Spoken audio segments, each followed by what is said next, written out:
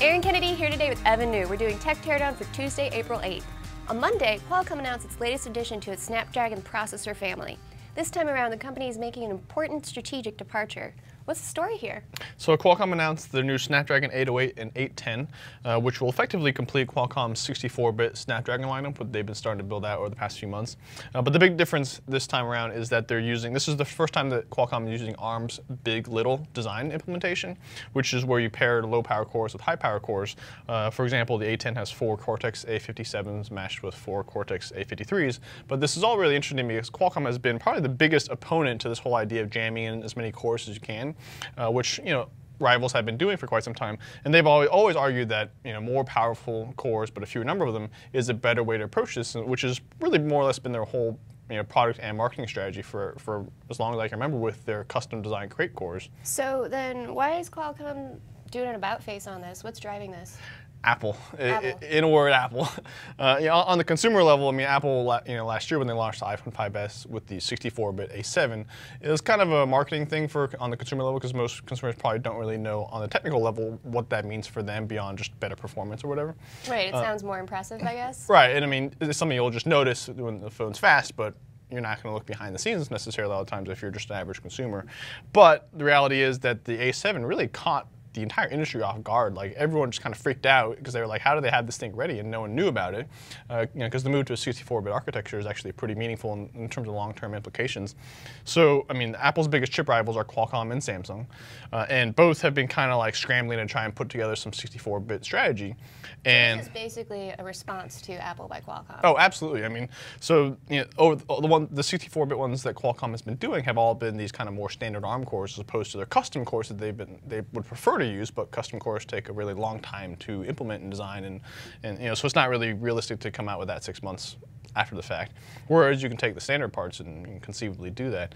Well, so you mentioned Samsung too. What's Samsung's response been? Has there been a response yet? So Samsung immediately, back last year, immediately said, "Oh, we're going to do 64-bit chip also," but again, that's easier said than done because it's going to take a long time to develop that. So I mean, for example, the newest Galaxy S5, which is going to be the flagship big seller this year, still uses 32-bit chips, both powered by their own Exynos or Snapdragons. But either way, I mean, it's still going to be a little while until they can come out with one, and they haven't really announced a specific timing around this, but I think Apple has about a 1-year lead on its rivals in this case. So it'll be very interesting to see what happens when what they release later this year. When just at the time when when Qualcomm and Samsung are coming out with kind of getting closer to their own 64-bit designs, Apple might just jump forward yet again. All right. Shares of Nokia are enjoying healthy gains today after the company announced that China has approved its proposed sale of its devices business to Microsoft. This is big news, isn't it? The shares are up pretty nicely, so I think people are relieved to hear it. So the deal is supposed to close in the first quarter, but last month Nokia and Microsoft said that this would be delayed by a little bit because Asian regulators are still kind of scrutinizing the deal. So I don't think there was a lot of concern that the deal will fall together, fall apart, but I think that technically added a little bit of uncertainty. Do you think this reaction by shares or by investors, do you think this is an overreaction? I mean, I think that people are just, anytime you take uncertainty out of the equation, people are going to respond positively. So I think that's kind of the key here. Chinese regulators have agreed to the deal, but there's some conditions that they're imposing on Microsoft in terms of licensing and making sure that they're going to have some of their local Chinese smartphone makers, most of which use Android, that Microsoft will not be overly, will still have good deals for some of the patent licensing, because they don't want their own companies to kind of inevitably somehow get hurt by this deal. So it's still expected to close this month, and Nokia did note that no regulator has questioned their own standards essential patent licensing practices. So that's also some good news for them too. Well, so Microsoft's weak position in the mobile market has led to some pretty dramatic moves, including this Nokia deal. Is there anything else Microsoft has up its sleeve? So one of the other big things that they just recently announced was last week at their Build Developer Conference. They did confirm kind of some previous rumors that Windows Phone is going to a 0 licensing fee, which is a pretty big deal because that's exactly what Android does. One big difference is that Android is open source, Windows Phone is not open source, so OEMs can't go in here and modify the platform and tailor it like people do in Android, but there'll be pricing parity in terms of at the 0 price point for OEMs, and I think that's kind of you kind of need to do that when you're buying your biggest manufacturer, because obviously you can't charge yourself money, and to get other people to join in. Do you like that move, though, or do you think this is kind of an admission of failure on Microsoft's part? Like, well, now we got to give it away because no one's going to pay for it. No one's buying it. I think it's just kind of one of those like desperate times call for desperate measures. So, I mean, and they also have reportedly inked new deals with some Indian manufacturers like Lava and Micromax, and cutting this fee to zero has reportedly been a key way that they've been able to get that, because otherwise, Microsoft really needs OEM support to really make Windows Phone a viable third-place platform. And to do that, you need to compete with your next best competitor is Android, which is free. I mean, you have to kind of get on the same playing field. Otherwise, why would you even consider with such an outlier in essence? So I think it's definitely the right move to make. I don't think they have much of a choice, but we'll have to see if it actually works out, if they can make up for that in terms of some of the services revenue that they want to create from Bing and ads and all the other stuff that they hope to push. It's not easy being a wireless carrier, and regional carrier Cincinnati Bell is effectively throwing in the towel. The end result is that the strong get stronger, with top dog Verizon buying up Cincinnati Bell's wireless assets. This is a really interesting story. More consolidation, I guess? What's going on? Yeah, so Cincinnati Bell is the 9th largest wireless carrier right now, but they've been struggling for about 5 or 6 years, and this sale has been a long time coming.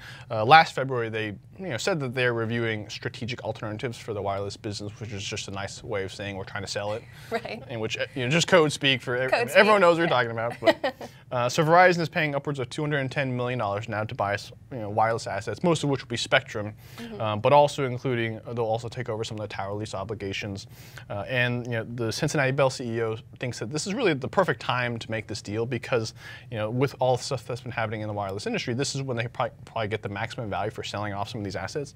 And instead, they're going to also encourage their wireless customers to transition to Verizon, but they don't have to. But it's probably a safe bet that the majority of them will. Instead, Cincinnati Bell will be focusing on its data center business, which it operates mainly through its majority-owned subsidiary, CyrusOne. So this is obviously a good deal for Verizon, because more spectrum, that's not a bad thing. Yeah, so I think spectrum is really the main key benefit for Verizon here, because like you said, I mean, carriers just always want more spectrum. So does this mean, is it a loss for Cincinnati Bell?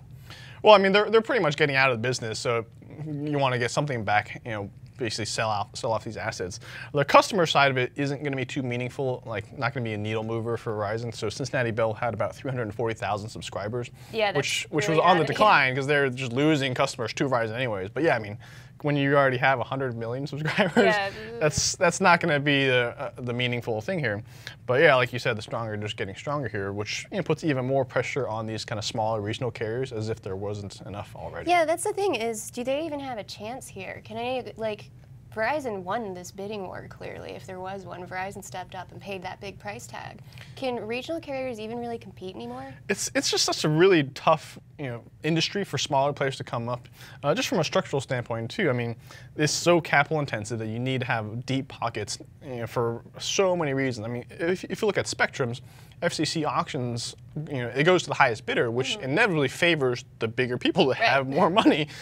So I mean, they have another auction coming up in 2015, but the smaller carriers have been lobbying for the FCC to structure rules to kind of skew it more in their favor, to give them a better chance, because it's just really hard to compete with the guys. I don't think they have so much more money to actually buy the spectrums, but then also to actually build the networks from the infrastructure standpoint. So it's just so hard for and with them getting even bigger and more powerful, and it's extremely tough. So I mean, I wouldn't be betting on any regional carriers anytime soon. And there have also been examples of big carriers that have bought up spectrum assets or had spectrum assets, and they're not fully utilizing them as a way to right. I mean, as a way to kind of preclude competition anyway. So, I mean, they have a lot of levers they can pull and put a lot of pressure on these small guys. Let's turn to all about Apple. Apple has made a lot of progress with its custom A-chip designs over the past couple of years. Now the Mac maker may be looking to broaden its chip expertise. What chip are we talking about? So there's a new report out of DigiTimes, our favorite rumor monger, so trusty, saying that Apple is starting a new R&D team to build baseband processors, likely for the 2015 iPhone models. And the baseband processors, the one that handles all the radio functions, most importantly the cellular connectivity, and it's probably one of the most important components of a smartphone nowadays in general. And Apple is reportedly going to tap Samsung and global foundries for manufacturing services. And there's also this other side kind of note that Apple might be interested in integrating cellular basebands into its processor, which is actually a broader trend that's been taking place in the industry for a really long time. I'm actually surprised that Apple has yet to do this move. But it's a little bit unclear, and right now I think the thinking is that they're more likely going to keep using discrete chips. Well, so the iPhone's been around since 2007. Why has it taken Apple so long to pursue this kind of cellular integration? So I've been kind of wondering, like, this has been happening in this industry for so long. Yeah, why now? Like, and I mean, you get one of the biggest benefits for integration is the much better power efficiency. You get much better battery life, and Apple's already been kind of at the top of the industry with its battery life and as far as its mobile phones go. But I think one of the things is they probably focused their development efforts on designing their custom CPU architecture, which took, I mean, about 5 years to actually get. They've been making acquisitions for years, so it takes a long time, and I think that's much more important and a much more valuable differentiator, and also probably a little bit less tricky. I mean, there have been a lot of people that have tried to get on basebands, and it's not that easy of a thing to actually develop. So if Apple's now taking this in-house, who loses here? Who's not going to be supplying Apple anymore? So their current baseband supplier is Qualcomm, and they've been exclusively supplying these baseband to Apple for years. It's definitely negative, but it's kind of hard to quantify the exact impact that they might have. So I've seen estimates that Apple is about 15% of Qualcomm's revenue.